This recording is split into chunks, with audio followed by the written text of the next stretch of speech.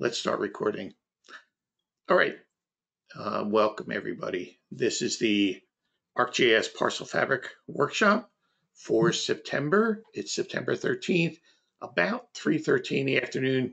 We got a little bit late September start. 17th. Excuse me, 17th.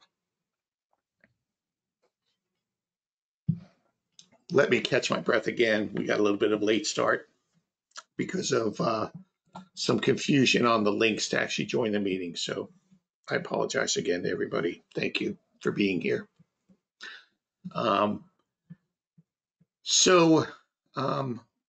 have here Nancy Von Meyer is here. And Nancy, you got to leave at 3:30, right?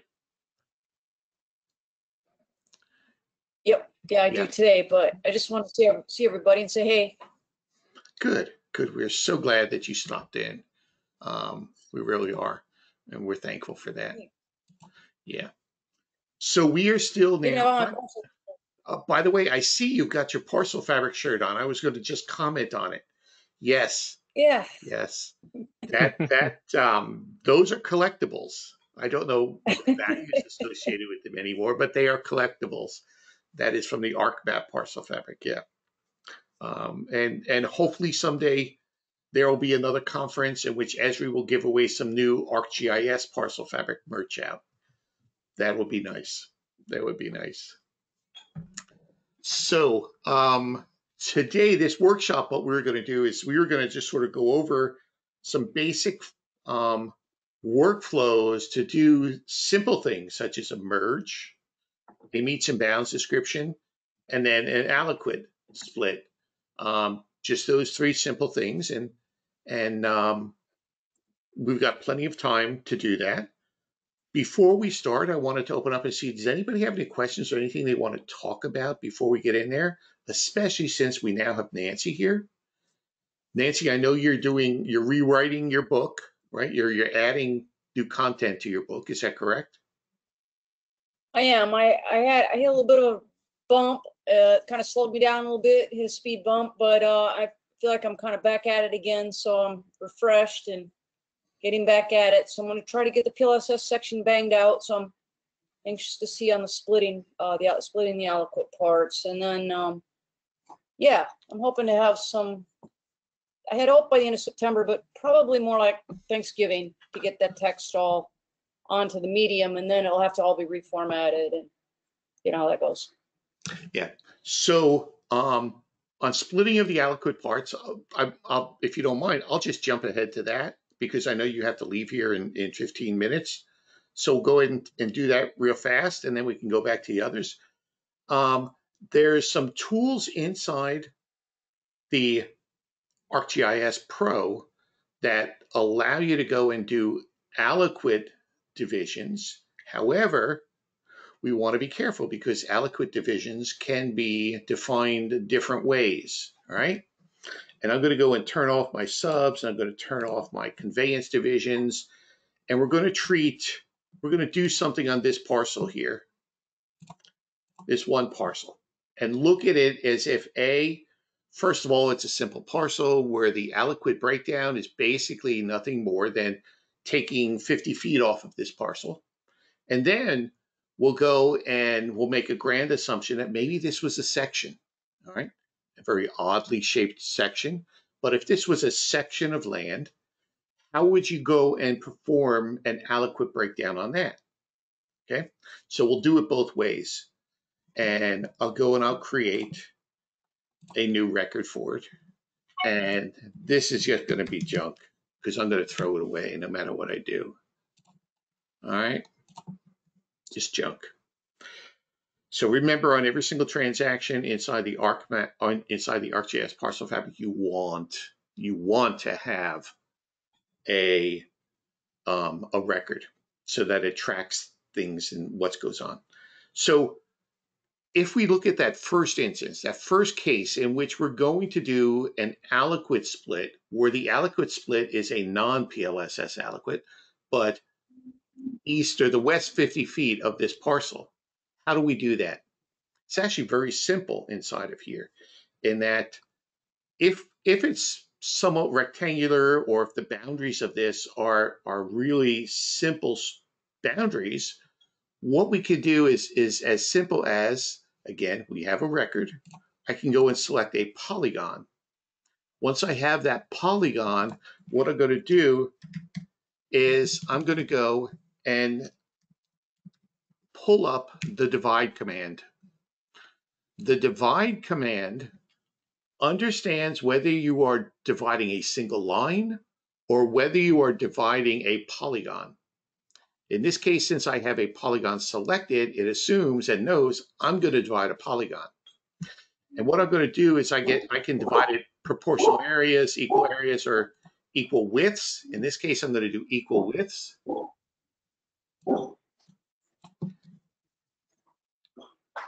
going to do equal widths, and I'm going to go and take off, let's just make it 100 feet here. I'm going to type in 100 feet, and then I can tell it from which side do I want to go and take it. In this case, I'm going to take it from this side.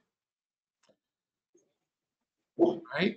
So again, I went and had a single polygon.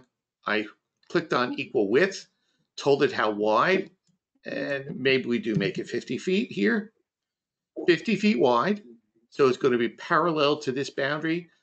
I then click on this link here and I tell it what boundary I want to be parallel to, and tell it to go ahead and divide that parcel. It then literally goes and divides that polygon, creates 2 new polygons. The parcel fabric, if you noted, automatically created corners, parcel corners for me. If I wish, I can go in here and just say, make sure that you get a parcel line for that also. But literally, I have done that Aliquot split. All that's left now is to go in here to my attributes and tell it which one of these gets a new parcel number. All right.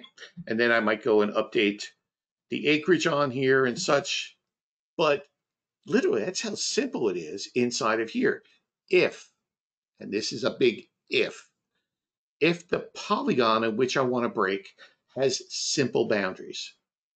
If this had complex boundaries, such as this parcel to the north, I couldn't do this. If it had a curve in it, I couldn't do that. So there's a limitation on using this technique on doing it. If I wanted to go and instead get, say, the north 25 feet of this parcel, so the north 25 feet would be parallel to this north line, parallel to this line here, what I could do is, I'm in the same record, by the way, I could go in there and select these lines. And again, I'm going to unselect this polygon, unselect this polygon, unselect this and this. So I have those lines in here. I don't care about this. And if you'll note, these are duplicated because of, they have duplicate lines in there because it came from the original ones. So here's one set of those lines. And get rid of this, clear this out. So here's the lines that I wish it to parallel. So if it's a non-regular or non-simple boundary that I wish it to duplicate it, I use a different technique. In this case, what I'm going to do is I'm going to go and, instead of doing a modify, I'm going to tell it to copy parallel. All right. And the copy parallel is going to show me directions.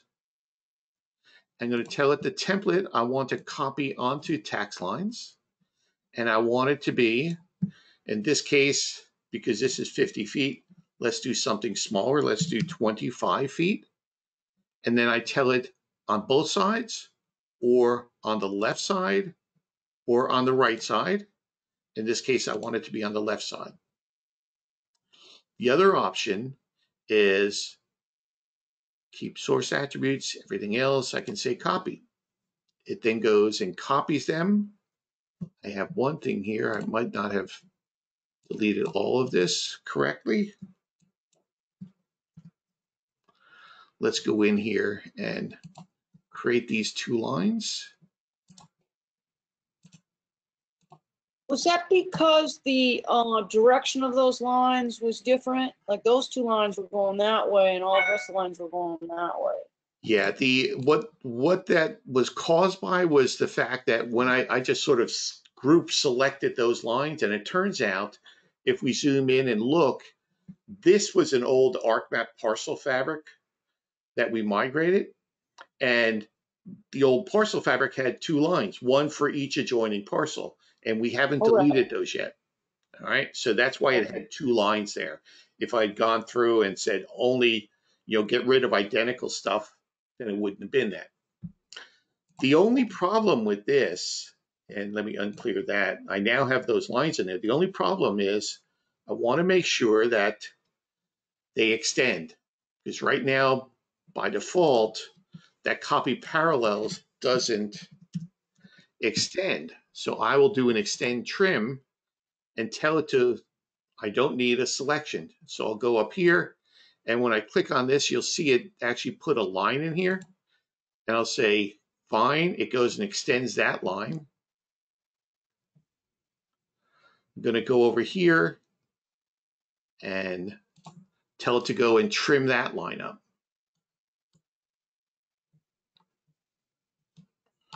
All right, so I'm going to get off of this. So now I've created the parallel lines to that boundary. All right, so again, there's a couple of techniques. The first technique is you take the polygon if you have a simple boundary and just parallel that edge of the polygon. If it's a more complex boundary or it has a curve in it, you have to create parallel lines. You extend them and trim them so that they match.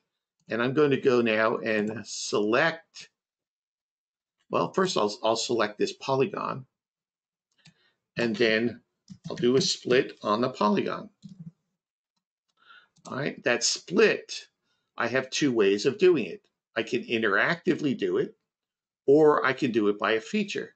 Well, since I have already a line, I'm going to go and tell it that this polygon here, that is my target.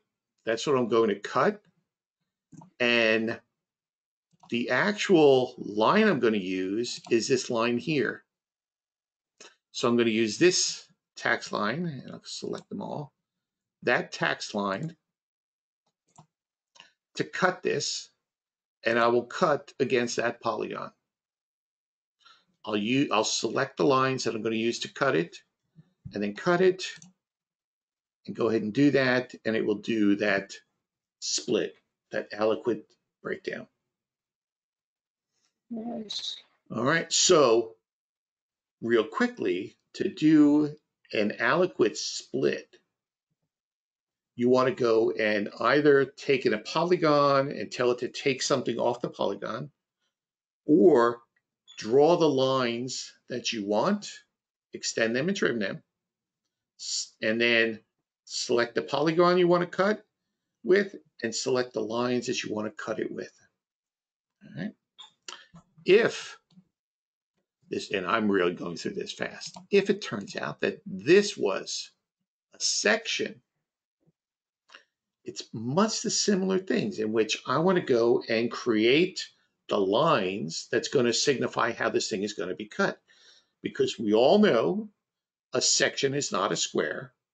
A section is comprised of various directions going on here, and whether or not you go half or whatever is dependent upon how that section was originally broken down. So again, what I'm going to do is I'm going to go and to my create features, go to my lines, and I'm going to draw some lines in. How I draw that line or where I draw that line is dependent upon what section this is. If this is in the north half of the top tier of sections in a township, they're going to be closing sections, so you have to be careful. If this is in the western half of a western tier, that's going to be closing sections. You have to be careful. But let's assume this is a normal section, one that's not a closing section. We can make an assumption, and Nancy's here, so I'm being real careful with the way I word this. We're just going to split this by going to the middle of each of these lines, all right? So if I look at my snapping actually has the capability here of going to the midpoint of a line. So I'm going to turn on midpoint snapping. Now when I go to draw my line, I can go here. I'm going over to the western boundary of this polygon. And as I move it up, right now I'm snapping to the edge. As I move it up, it will show me that's the midpoint. I can then go over here. There's the midpoint of this. So I can go and say, okay, let's go back and let's go and create the midpoint here. That's the midpoint of that polygon face there. Oh, that isn't the same here, is it? It turns out that the midpoint is over in here because this is a shortened one. I don't want to do that. So I would go and then have to go and figure out, well, how big is this line, and do a midpoint. And there's a couple ways of doing that. So let's go and stop this. I could, if I wanted to be tricky, I could say, well, okay, I understand that. Well, let me put a line in here that's that length. Now I can go here and tell it to snap here to the midpoint and then snap there to the midpoint of the line. Nice. All right. So again, it depends on how conscious I am of what I'm doing in mapping in here. I can go and do that. Let me go now and select those lines, select the lines, and I'll go to my modify and I'll go to planarize. Planarize goes in. Did you add a new line in there now, though? Are you worried about that, or was that just a construction line to find the midpoint? You have a new line in there now. All right, I do. And let me finish this, and then we'll talk about that. Okay. So I go in here and do a planarize, and there it's a planarize. And I now have 4 lines instead of 2. There are the 4 lines. But I have another line in there. So if I go to my record and say select all the lines that were built as part of this, it will show me, and this record has all of this in here. I can go in here, and once I'm done with this, I can just go in here and say this is the line I want, and there's the line if I wish to go and delete it out. But using the record, it keeps track of what I created and what I deleted. And if I wanted to, I could just delete this. All right. So I can go ahead and just delete this line if I want.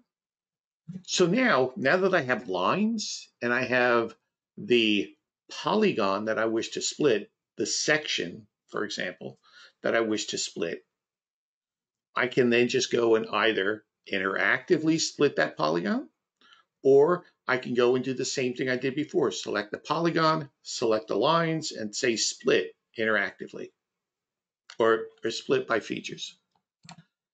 Select that polygon. All right, go in here and do a split. Tell it to split the polygon, do it by feature, make this my target. There's my target. And my input, I'm going to select these lines. Those are my input. Here is my target. Go ahead and split them. All right. And the key to being successful with the ArcGIS Parcel Fabric is forgetting so much of what we learned with the ArcMap Parcel Fabric and going back to understanding that we can just now use simple tools. If we understand how these things are supposed to be constructed, we can use simple tools to go and build and interact with the fabric. All right, that's the key to it. And Chris will share with you, Chris has got a project in which he was inputting a subdivision and attempting to do it the way it was done in ArcMap Parcel Fabric. And what happened, Chris? Oh, it didn't work. It was very frustrating. So there was a bit of a learning curve when moving into ArcGIS Pro, but I figured it out. And once you figure it out, it's actually an easier workflow. So what was the workflow when you were doing a subdivision? Well, I mean, traditionally you go from, outside in. So I'd build the subdivision boundary, and then I would build the road, and then from there, build the lots. But what I ended up doing in Pro, ArcGIS Fabric, is I would build the subdivision boundary and then build the center line for all the roads, and then do parallel offsets to that center line, and build the rights of way, then divide those right of way up and connect them for the lots. So yeah. it's like going back to the future, right? We go back to those old rules. This is how you build a subdivision. You go and you build the outside polygon, make sure the boundary's in there correctly, put all that in, and then you build the center spine, or the structure, the skeletal structure of the center lines of the roads. And then you take those center lines and you parallel them to create the rights of way. And then you go and use, for example, the fillet tool to go and create your safe site corners and all of those. And once you've got you then have, in essence, what is the block boundaries. Then you take those and you divide them up according to the way the plat says the individual lot distances are. Now, what are the benefit of doing it that way? Is that you're not accumulating error as you are by doing it the old ArcMap way, the ArcMap Parcel Fabric, where you did lot and add error, delete error, add error, delete error. You don't get the rounding errors that you do with the ArcMap Parcel Fabric. So again, we're still rethinking how to do some of these things. And you actually see when I start doing some of the other ones, we're kind of figuring out what the best practices are, because it is a rethinking and going back to the fundamentals of parcel mapping. How do you do parcel mapping? It is when you're doing a meets and bounds, you go and you find out if there's any sort of bearing of basis difference. You go and you input the lines. You then go and make sure that you build something, it's closed. Then you go and clip it out eventually.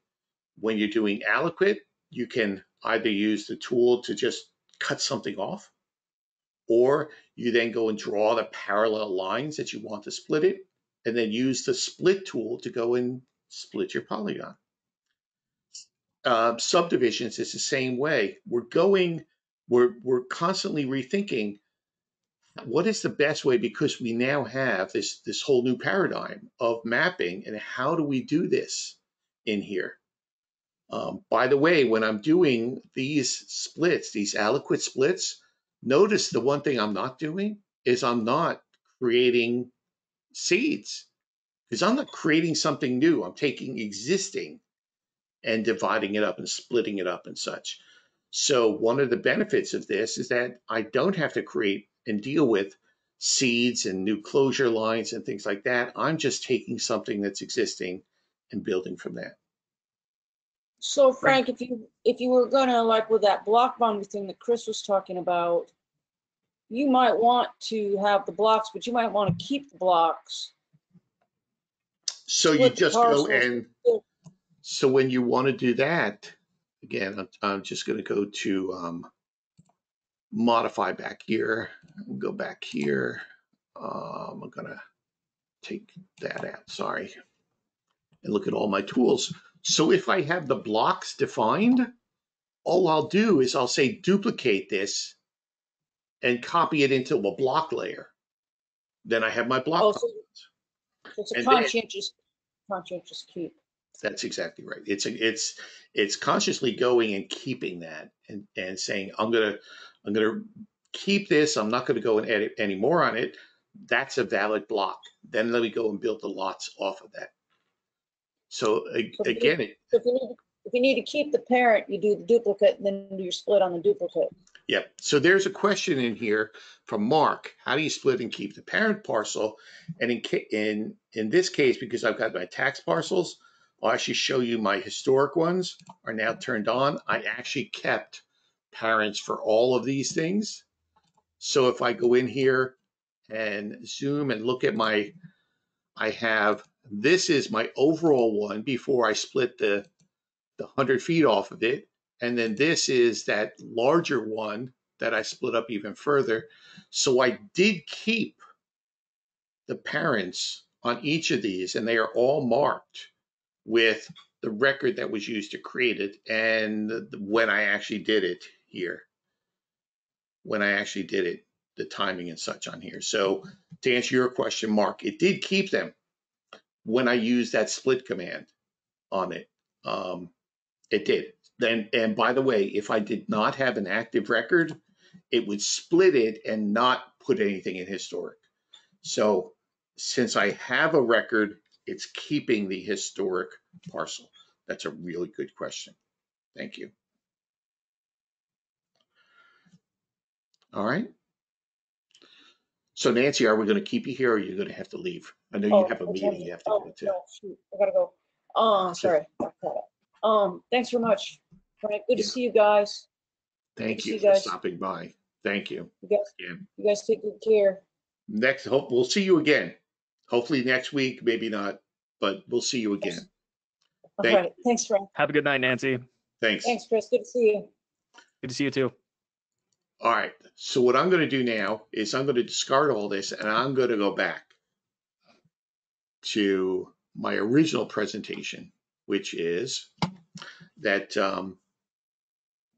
go over the merge, then go over a meets and bounds split, and then go again maybe over Aliquot splits. All right. Frank, before you start, Diane has a question in the chat. She says, how are you handling the history of the record outlines? Over time, they just stack on top of each other. I'm wondering if there's a best practices yet of clipping and marking the previous record boundaries as historical, or just let them stack for eternity. So that's a really good question. Okay. And we want to sort, I mean, we can dig really deep here. All right.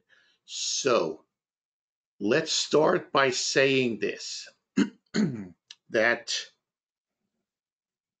the record-based workflows, doing this with a record so it marks things as historic, it only marks them historic when in fact we make a change to that feature. All right. So again, a record is taking and marking something as part of a record when you add something or when you modify the geometry on it. So if I were to go and add, as I'm going to do with a meets and bounds split, I'm going to add lines. I'm going to add a polygon. It creates a record and it stores those as active. And then when I do the clip, since it's going to split out the geometry of that parent parcel, it's going to mark the parent parcel history and it's going to mark the parent lines history because I've changed the geometry on them. And that's sort of a nuance you want to understand, is that it only marks something with a record if it's used for, I got to be careful, if it adds something or if it modifies the geometry of it. Okay. So if I go in here and take this and I do a split on it by just drawing a line, it's going to mark the polygon as historic.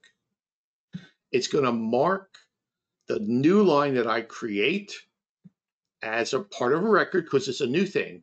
But since I'm not deleting or modifying these lines, it doesn't mark them historic. It keeps them still. It's only when you change the geometry on those that it marks them as historic.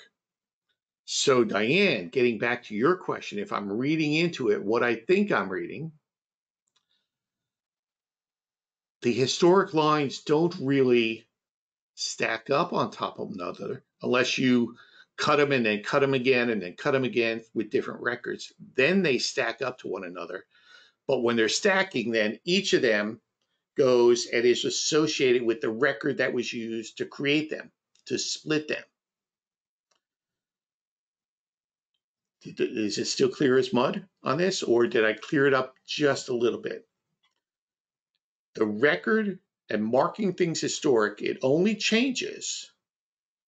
So you're talking about the record outlines. Okay, the record outlines. So just to clarify, so the records here are a set of polygons. Let me go and turn them on.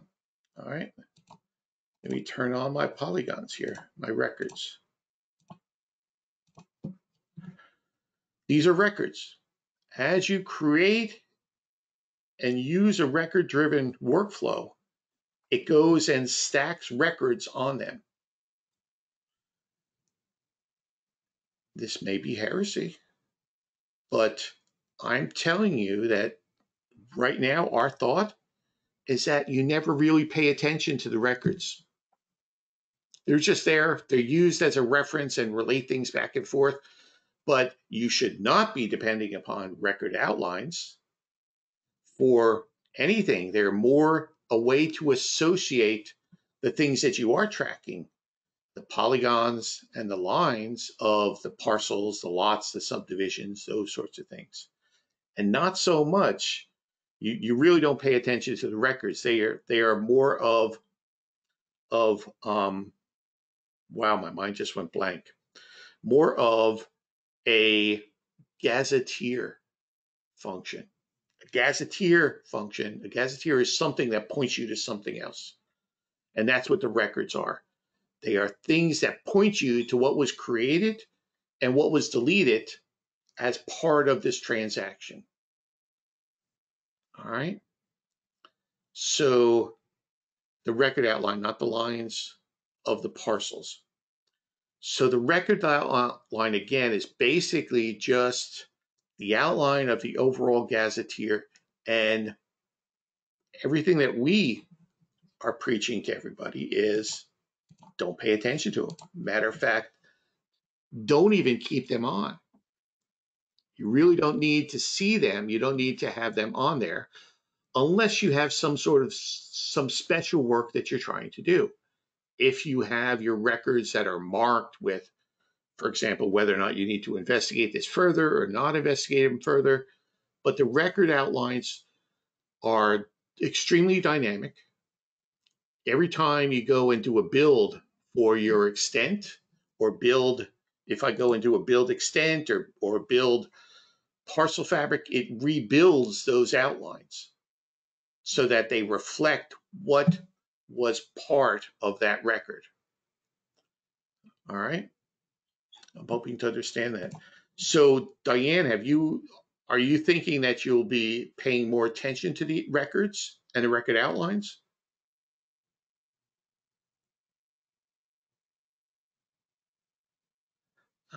Just waiting.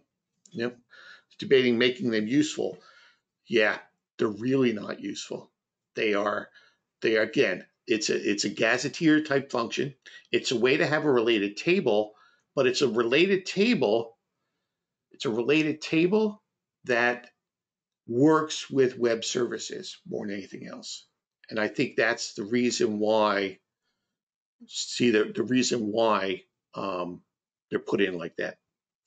Now the question you have is see what was the most current record area.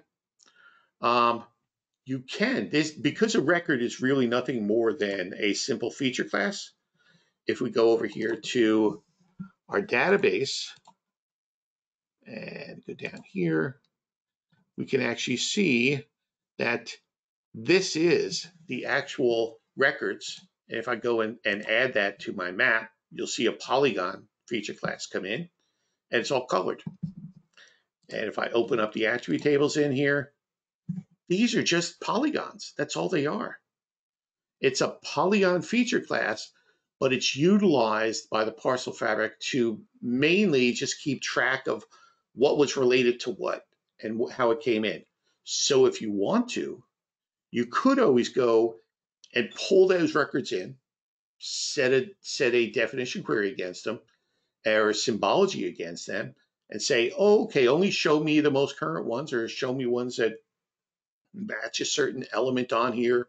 So show me, what's the most current one on here, that sort of thing. You could do that if you wanted to, but records as a whole, they're not completely useless, but they have minimal use, minimal application inside the Parcel Fabric as it stands right now. Again, it was a useful tool for the developers to be able to go and relate things with web services, because it's harder to relate it with a table than to relate it with a feature class. All right. So let's go back. So what happens when the ultimate lot boundary remains unchanged, but the tax parcel is split? There's only one set of lines. We're getting into some really deep discussions here, because yes, the reality is that lines inside the Parcel Fabric, there's two different ways to have lines. The first way is in which you have a set of lines which is ultimately associated with one parcel. All right, and that's the way the old ArcMap Parcel Fabric worked. And that's sort of the way most people would think about lines associated with tax parcels. They each stand on their own. They should only have one line on them, and that line goes to that parcel because that was part of a description, and those lines go with that description. But because you also have not just tax parcels, but you have lots. Well, within lots, a lot is what they call a simultaneous conveyance division. You go and take a single polygon and you divide it up. In that division, there's only one line, and that's the one line dividing one lot from the other one. So in the case of a tax parcel where you have lines associated with a polygon, that's called overlapping lines. And as you're building tax parcels, you will create these overlapping lines that are associated with the individual records. But as it relates to lots and the public land survey system, if you're in a rectangular system there, you should have one line dividing between two different lots, because the lots and the PLSS are actually derived from drawings in which you only have one line separating the two lots, or splitting a section, or one line between two sections. So in that case, you will have shared boundary lines. Within the Parcel Fabric, there's both models. There are shared boundary lines, and then there's overlapping boundary lines. And depending upon how you build this, it will give you both. But it depends upon where your data comes from as far as whether or not by default initially you have both or not. Usually what we do is when we go and migrate from ArcMap, we'll take the lot lines and we will delete identicals. Identicals having the same shape and the same distance on them. So you only have one line between two lot polygons. again, remember that the lots have their own sets of lines. The tax parcels have their own set of lines. The sections have their own sets of lines, quarter sections, subdivisions, they all have their own set of lines now because they go with those polygons that are in there. So usually the lots, the PLSS, we'll go through and we'll clean them up, in which we'll delete identical lines. So you'll wind up with just shared lines on those layers. And on the other layers, you'll have overlapping lines on them. Does that answer your question? Well, I was just wondering historically, so what happens if, let's say a lot of a subdivision split and now it's a new tax parcel of 2 tax keys, but that same lot boundary stays the same? Okay. Let's make sure that we. I don't want, you were saying that everything goes historic once you modify those lines. Well, are the lot lines going to go historic then? They aren't technically historic. Correct, because we want to make sure that we think of this correctly. When we are taking and mapping a tax parcel that's related to portions of a lot, we are not dividing up the lot. We are not dividing up, let me turn these on. We are not dividing up the lot. We are dividing a set of polygons on top of those lots. The lot polygons are basically reference layers. They will tell us what the original lot configurations and what the original partitions and divisions were. We rarely split a lot polygon unless there's a subdivision replat or something. We would rarely go and do that. So make sure you understand that terminology, that we're not going to split lots. We're going to split tax polygons on top of them. So it's the tax lines. They're all sharing the same lines? Oh, they're not. They're not. Okay. They're not. Those, because remember, the lines are separate. You have lines here for your taxes and then lines for your lots. They are not sharing those same lines in there. Okay. Yeah. Good question. Well, yeah, I mean, I was thinking you said delete all the duplicate lines. Well, it's not deleting from each feature. Right. Still independent of itself. Okay. It's deleting the duplicate lines that were caused with the ArcGIS Parcel Fabric. Okay. It's those lines are more efficient now in that they reflect that there was only one line between 2 lots. But the tax parcels on top of them may have had 2 lines on them. It may have also had 1 line. It depends upon how they were originally defined. Right. So that does work that way. Okay. Okay. Okay. Good question. So, I mean, you all went a lot deeper than I thought we were going to do right away, but that's okay. These are good questions. All right. So let's go back to the merge. All right. So the request that we have in front of us is that this parcel and this parcel, the owner of this parcel of land purchased this one and he wants to merge them together. So what we do is we will create a new record. All right. And I'm going to call this merge demo. And I can just tell it that this is a combine. And by the way, the only thing that's required is a name field here, but I'm just going to create those. And I now have a record. So it will, because it has a record, it will keep track of history. It will do a whole bunch of things for me. But I now have a record. So my merge is actually as simple as selecting my 2 polygons here and clicking and saying merge these 2. Simple, just merge these 2. Now, say which, so the merge, while it appears to be simple, there is complexity built into it. Because if you use the ArcMap Parcel Fabric, you remember there are all kinds of options. Do you want to delete your parents? Do you want to keep your parents?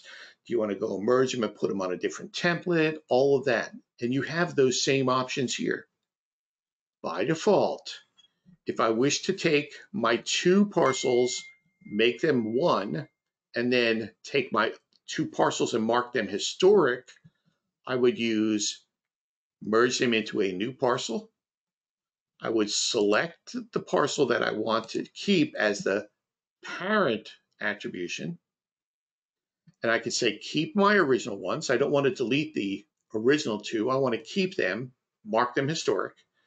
And then I can tell it whether I want to use a template or not. This use a template, I'll show you how that's used here in a minute. But right now, most times, if you're doing a transaction where it's a combine, you don't use that use templates. And now I'm going to say merge it. It's going to merge it. And notice it automatically created the historic parcel. And the line that divided them, that is now marked historic. Because remember, the record keeps tracks of new things that we created and things that we deleted. All right. So I now have a single parcel. That's the merge of the 2. And the record, I'm calculating the record here. It automatically stores that record on there. Simple process. It's probably the easiest thing that we can do is a merge. Any questions on that? Because we can get real complicated right now. So let's say instead of a merge that's caused by a transaction, we have a sliver of land that exists between 2 parcels. And we want to go and merge that into another one. We would use this same merge tool, but the actual workflow would be a little bit different.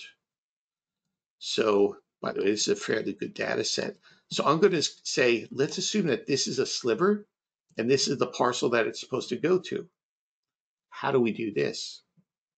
Well, we can take these 2, and if I go back to merge, if I tell it to merge it into an existing parcel instead of a new one, it will not create history. And I can tell it which one I want to go to that one. To enforce that it doesn't even track this, I can turn off my record. Now we'll go and merge the 2 together. All right, notice it did nothing with the lines. It didn't do anything for those lines because I'm not tracking this with a record. So I would still have to go in and clean this up and get rid of those lines in here and delete them to clean it up, but it would clean up. So this is more of a quality-driven workflow in which I'm cleaning things up. I'm getting rid of gaps. I'm getting rid of slivers on there. I can use the merge for that. One more thing that I want to do, and let's go through all this. All right. Let's say that I have in here a set of lots, and I don't have a subdivision, but this is actually a subdivision here that I want to go and create. What I can do, I'm going to turn off my tax parcels. I'm going to go in here and select my parcels, all right? So that now I have these 4 polygons in here. I can merge them now and say, take these 4 parcels. Let's expand this a little bit. Let's show you how this really can work. Let's take all of these, including this street here, and say, let's merge this, but this time, let's go and make this a subdivision.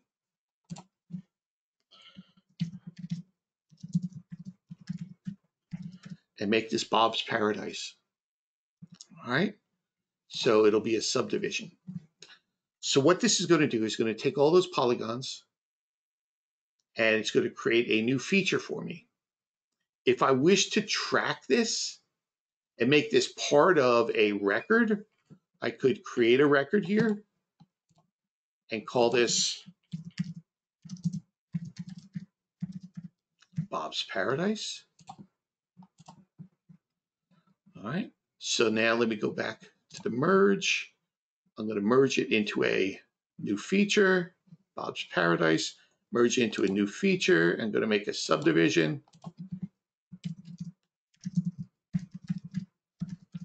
Bob's Paradise. All right, here it is here. Merge it in, and now I have Bob's Paradise that fast. All right, so that merge tool can be used a lot of different ways. It can be used for going and recording a transaction where two adjacent parcels are merged together, or even two non-adjacent parcels are merged together into a multi-part polygon.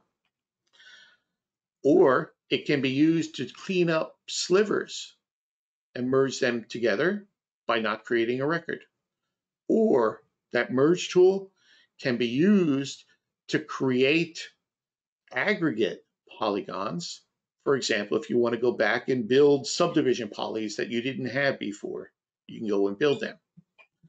So I had a question this morning where somebody said, well, this is good, Frank, except this subdivision actually is supposed to go to the center line of that road to the east.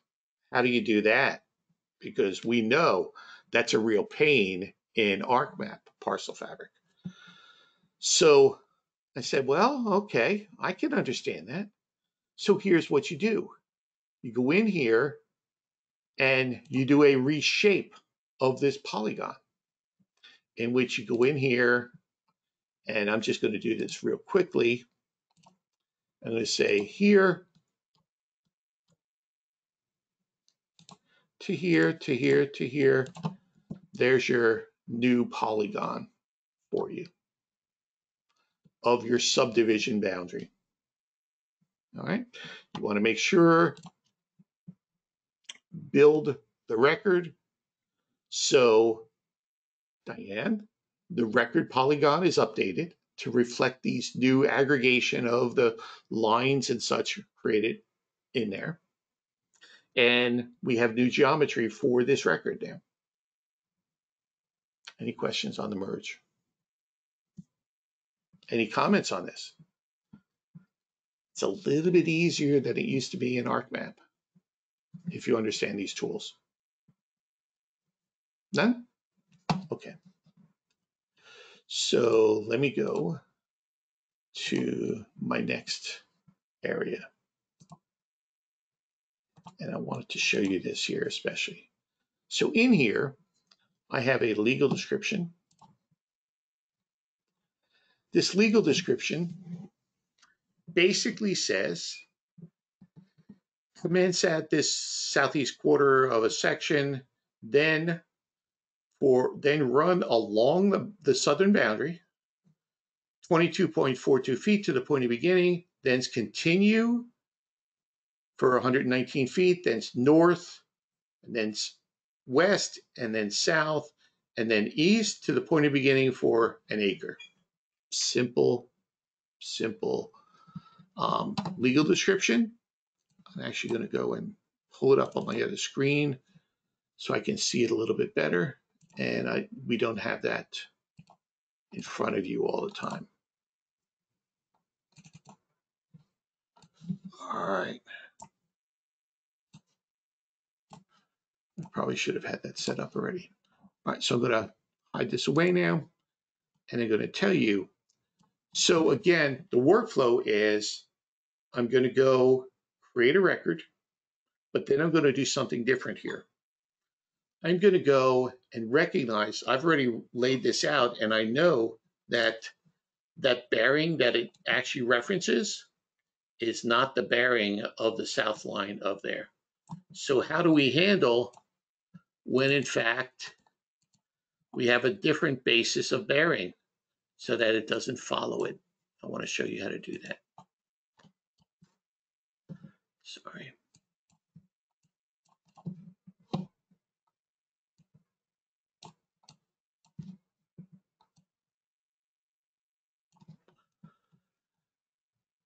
Okay. So I'm going to start by creating a new record. All right, I'm going to call this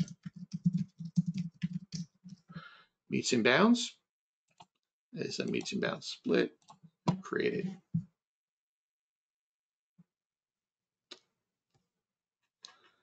All right. Okay, by the way, I called it Mets and bounds. I don't want to go and do that. Let's go in. How do I modify this? I go over to my properties and I say, no, it's supposed to be meets and bounds instead. There it is, meets and bounds. All right, so I've created a record. Now I want to go and input this traverse. The first thing it says is a point of commencement going to a point of beginning. So normally I would say, okay, well, let's start a traverse. I'm not going to do that yet because I know this south line doesn't have the same bearing as what it says on the deed. So I'm going to set the bearing basis. In order to do that, there's actually a command here called ground to grid correction. I click on this. Let me go and click on this and say, let's do this. What was the bearing that the legal description called out? It turns out that it called out 87 degrees, 45 minutes, 25 seconds, and that's in northeast direction. All right, and I'm going to click next. And now it says, show me the line that's supposed to be that bearing. In this case, it's this line. I don't have to click on the corners. I just set my correction. Now notice that box is blue. When the box is blue, it's telling me that every line, every bearing that I input, it's going to add, not decimal degrees, come on, degrees, minutes, and seconds. It's going to add 3 minutes and 31 seconds too. If this was also scaled, I could also input that scale on there. But in this case, it's now going to go and put that every time. So my first course is a connection line. It is from the point of commencement to my point of beginning. And note, if I have my curve, if I have my bearing basis on here, it's going to tell me right now, it's putting a correction in. 87.4525 northeast for a distance of 22.42 feet. All right. That is my point of beginning for this. So here's a place that people often get confused. Well, if I wish to now use my traverse and create a different type of line, you want to remember that the lines are all stored in different layers now. And you literally have to tell it, I want to change the layer in which I'm working in. So I have to go and say, I want a new line, but this new line is a tax line. And I can then click there and say, okay, now I'm inputting tax parcels. So it is 87.4525 northeast for a distance of 119.48 feet. All right. Then my next bearing is, excuse me for looking over here, north 002619, and that is northwest. So it's the fourth quadrant, and it's a distance of 365.86 feet. All right, let's just make sure that you can watch it. Now my next is 87.4525, And this is now southwest. And it's a distance of 119.48 feet. And then finally, I go 002619 southeast, which is the second quadrant, 365.86 feet. And it then will tell me whether or not this closes, what the closure is, and what the calculated area is. By the way, this calculated area comes off of whatever units I have set. In this case, it's square feet instead of acreage. I could have changed that, but there it is. So on here, a couple of things with the traverse. You can set optionally, by clicking on this options here, how close you have to be for it to go and automatically close. In this case, it's 1 foot on here. You can also, if you look, I can export out this traverse file into an ArcMap traverse file format. I could also input or import that same one on there. This case, I'm done. I don't need to do any of them. So I can get off of the traverse pane. I'm also, as a reminder, going to turn off my bearing rotations. All right. Now, if I look, because I went and put that bearing rotation in here, if I look, that point is on that line already. So I shouldn't have any problems by having to do alignments on it. All right, drawing the lines.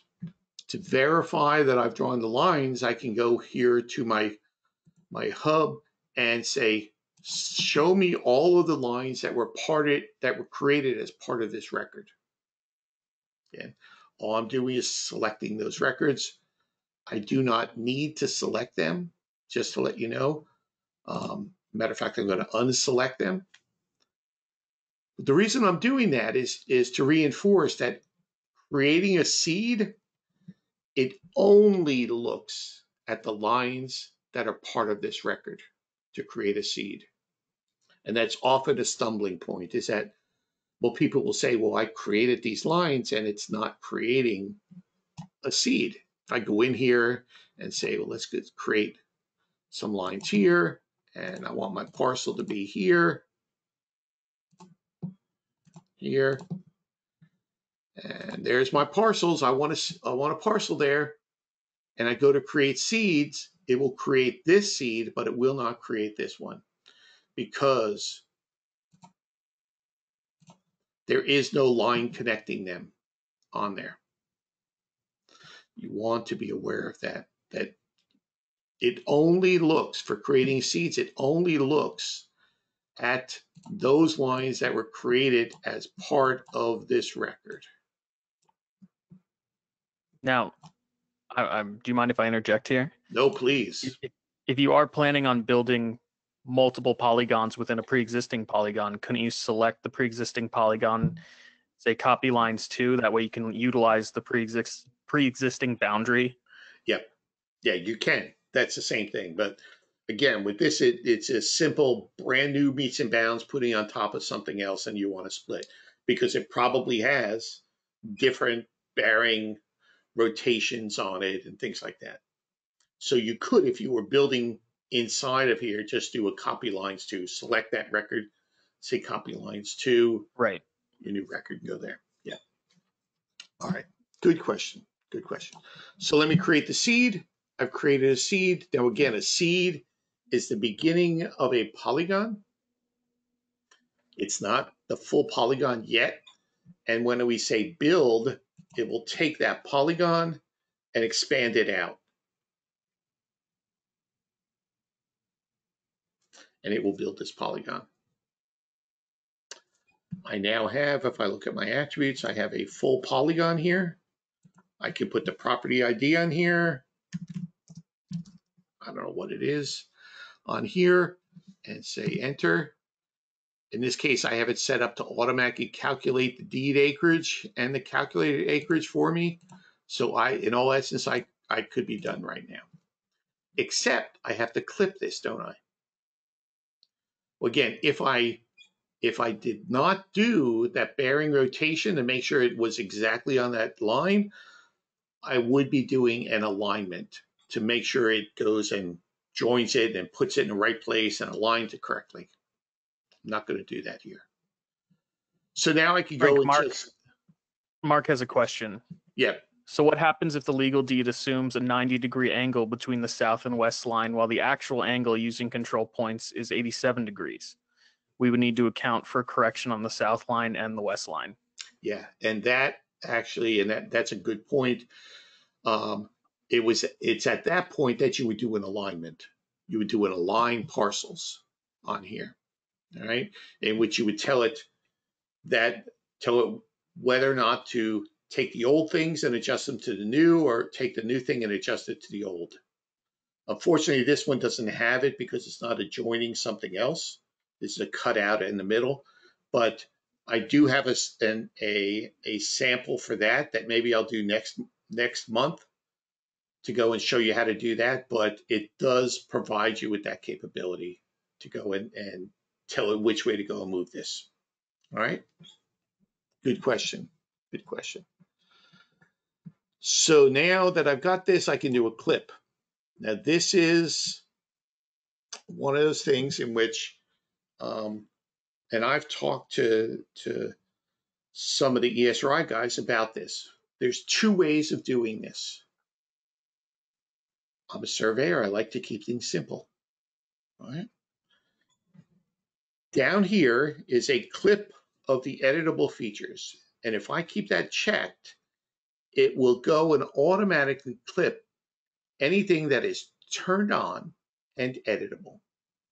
So because I like to do things simply, I could say, okay, well, let's turn off our subdivision layer and make sure our PLSS is turned off. Confidential layers, we don't have any in here, but make sure that's all turned off. So it's only working on one layer. And I can tell it to go ahead and clip it. And it will clip out all the other layers. The other way of doing things is if I go in here and go to clip again, if I uncheck this, it works the way that split worked, in which I have to tell it, what am I going to use to cut this out? And then what am I going to cut against? And this looks simple, but when you go and say, well, what's your target features? If I look, suddenly it's, okay, the fabrics, I've got to tell which one, parcel line, the tax parcel lines, the connection lines, all those things that it's going to evaluate. This is sort of like parcel remainder, in which it would look at everything that's turned on. And if it was selectable and editable, it would list it there. In this case, then you have to go through and say, well, I don't want to clip that. I don't want to clip that. I don't want to clip that. It's easier. Again, so much easier if you just say, hey, just turn off your other layers and say, just clip whatever you can on this layer that I'm working on. All right. And there's the clip. So just to show on here, this is my historic parcel. This is my current parcel here. So there's the current parcel here. So let's go to attributes here. Here's my new parcel. And by the way, the new parcel has no attribution on it. None. We're hoping to be able to convince the developers to automatically have that option to go and do that. But this is the historic. So the way that we work it is that we just go and make sure the historic is turned on, copy and paste that, and paste it here. If it turns out that there's more attribution, rather than just clicking here and clicking this attribute, we'll go and we'll say copy everything on this record and paste it into this record. And it will paste the map sheet, the lat, long, all the legacy code, all this other information in there also. All right, and then we can turn off historic, and there is our new parcels. I still, by the way, have to go and attribute this. So that is a meets and bounds split using corrections so that we do what used to be called ground to grid corrections or basis of bearing corrections so that we actually rotate in here and put that in place. And using the traverse, creating an origin connection line and creating the actual traverse line. Do we have any questions? Do we have any comments?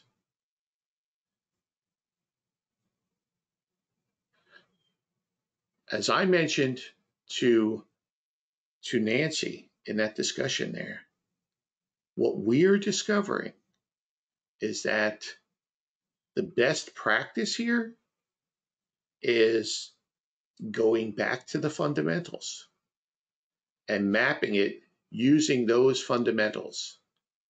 How do you break something down? You draw a line. How do you go in and create a subdivision? You do it from the outside in, but you draw the center line, then do the rights of way, then build everything that way. No? Nothing right now. Nothing. Okay. So with that, we're about 5 minutes away from 4:30. Do we have anything else to talk about with that? I do have some other meets and bounds splits, including some that have curves on them. We're not going to cover them in a half hour or even 20 minutes. So I'll hold those off until next time. Are there any questions again on the Aliquot splits and how those work? Sorry, we kind of moved that around as far as the order of those.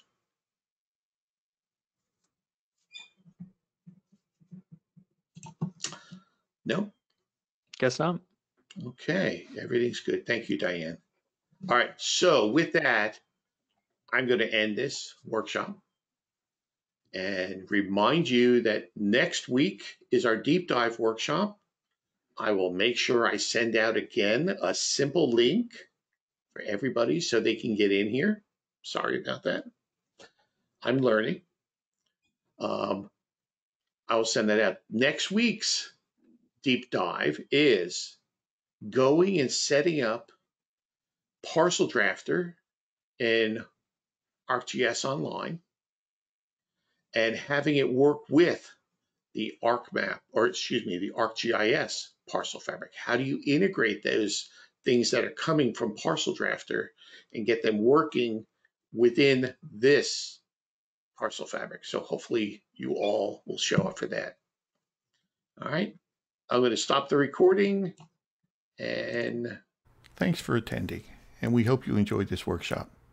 If you have questions, would like some more details about anything we discussed during this workshop, or if you or anyone at your organization would like information about training, support, or ways in which we can help you with your GIS needs, please contact me at frank@pandaconsulting.com or call me at 561-691-3277 and we can discuss how we can help you with your needs.